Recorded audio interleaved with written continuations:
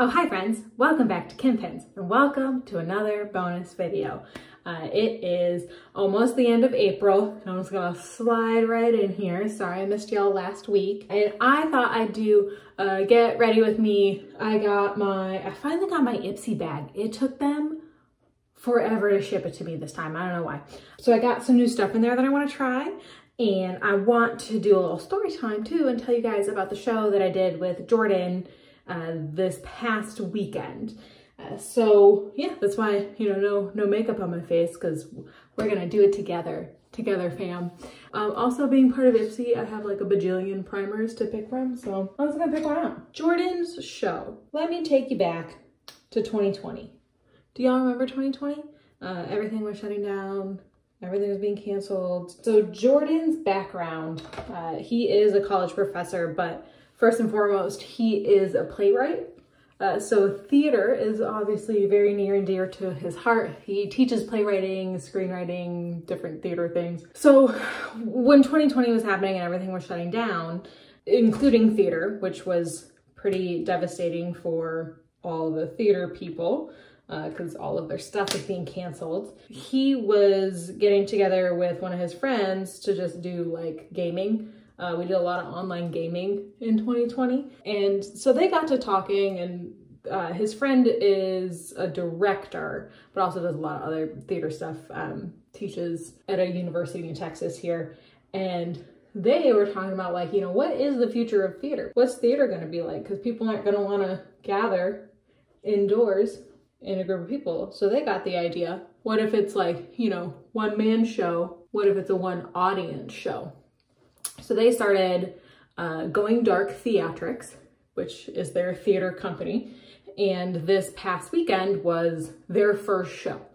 So big congrats to Jordan and his friend Daniel for pulling off their first production. This show this past weekend, they have like themes for their show. So the first one they chose was Dante's Inferno. So the 9 Circles of Hell, which was just such an upbeat theater going experience.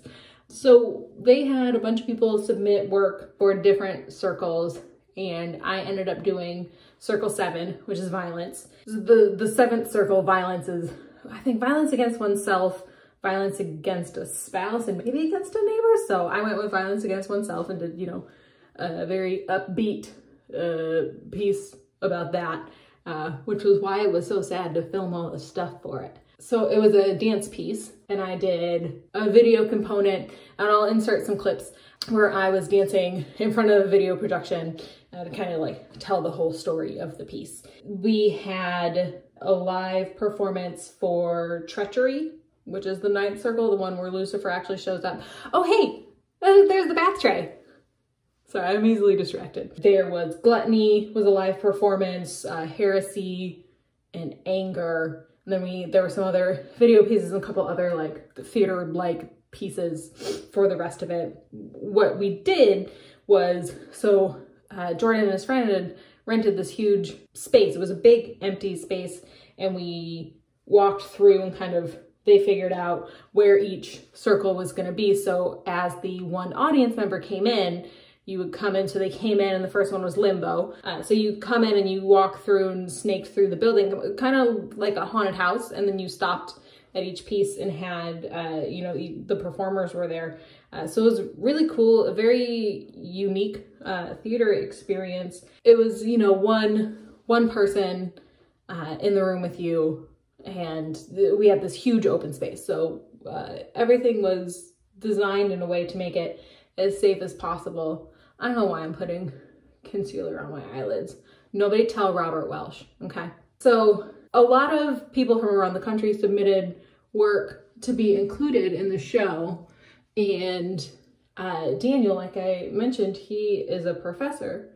So he has theater students that were cast, I think, yeah, all the performers were his students, and then it was me.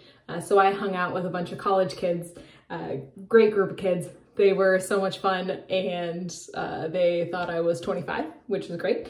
Really talented students. I had seen a couple other productions that they had done. It was a ton of fun.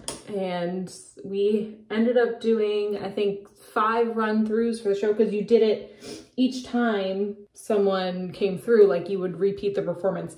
Oh, this is the first cream blush I've ever tried from Milk. It came in an Ipsy bag last month. We got to stay in a hotel for the first time in a long time, which was so weird because like I didn't realize that I forgot how to pack for going away. I was like, I don't even know what I need. I just like packed everything. I also just got in my Ipsy bag this concealer brush that I'm very excited about because I did not have a small concealer brush before to be able to do this. So it was fun. We did a little road trip, listened to some podcasts on the way up. Oh, my friend just started a podcast called This Song Sucks, and they are all musicians, very talented, and they take popular songs and they kind of pick apart like, this song sucks and here's why. And so funny. So we listened to a few episodes of that on the drive up, and I haven't danced. I haven't danced in a show, I want to say, since 2019. So I was a little worried that my body wasn't going to be able to do it because I have been spending this pandemic on the couch and not exercising. So I was a little concerned, but you know what? I did it. And I made a new friend, Daniel's partner, Abby. Hey, Abby. So that was very exciting. I have the Baby Yoda palette, and super fun. Yeah, I got to learn a lot of behind the scenes stuff that I never knew. So that was super fun. Ooh, you know what? I'm gonna use the mirror on this so I can still face y'all. I have this eyeshadow. What do they call this? Liquid eyeshadow. I got this in my Ipsy bag too. I'm very excited to try that. What else did I get in Ipsy this month? Oh, I got a new mascara. I haven't bought mascara in years because of Ipsy. Thank you. But Ipsy, if you're listening, I could really use an eyeliner. So the acting pieces, we want to talk about monologues. These students, I don't know, it feels weird calling them students because like they were really good. I'm only saying students because they are literally students, but that speaks nothing to the quality of their work. They had to memorize these long bits. They didn't have anybody acting with them. So it's just like, that's just you. Good luck. Memorize all this. And they did a really awesome job with that because, you know, with dance, if I forget what I choreographed, as long as I don't show it on my face, no one's gonna know. But if you forget bits in a monologue, like you might forget plot points in the story that you're trying to tell. You know, you might be able to play it off and everything's cool, but maybe it's not. So that was really cool to see. But it was really cool to see the behind the scenes stuff there and to be able to help with all that. But I did tell him for their next show, I want to be running around with Daniel's partner, Abby, helping rather than performing, because that was a little stressful. I haven't performed in a long time and I'm not used to doing more than 2 performances back to back, even though my piece was only 5 minutes. Let's try this liquid eyeshadow. Maybe I can put this on. And then I think I gotta like swipe it and then dab it.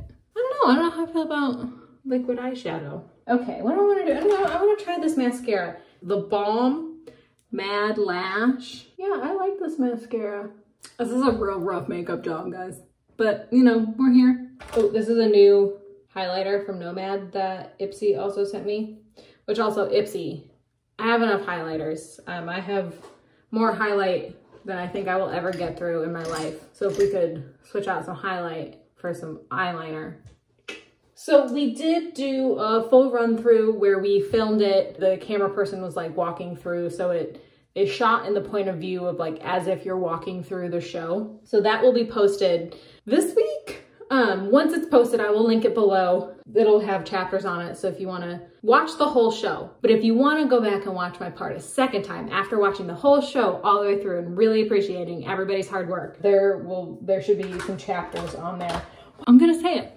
I'm a little disappointed in the liquid eyeshadow. Like I wanted it to be more like blah, blah, disco ball. That's my bonus video for you. Please check below for links to the show.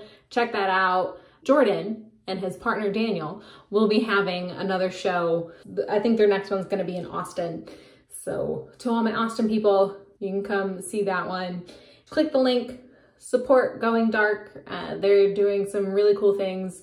and really awesome things to bring theater back, because while Zoom readings, I've watched many an enjoyable Zoom reading, it's really just not the same. Keep an eye out for the next show.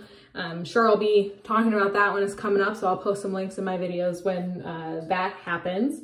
And I will see y'all. Ooh, I will see y'all on Friday this week. I'm still a little behind catching up from doing the show this past weekend. So Friday we'll have the new video for this week, and then we'll be back to our regularly scheduled programming come May. Thank you so much for watching. If you like this video, like this video. If you didn't like this video, subscribe, comment, let me know. Do you want to see me do my makeup more? Do you want to see me do my makeup poorly more? I would be happy to. Anytime, anytime. Bye!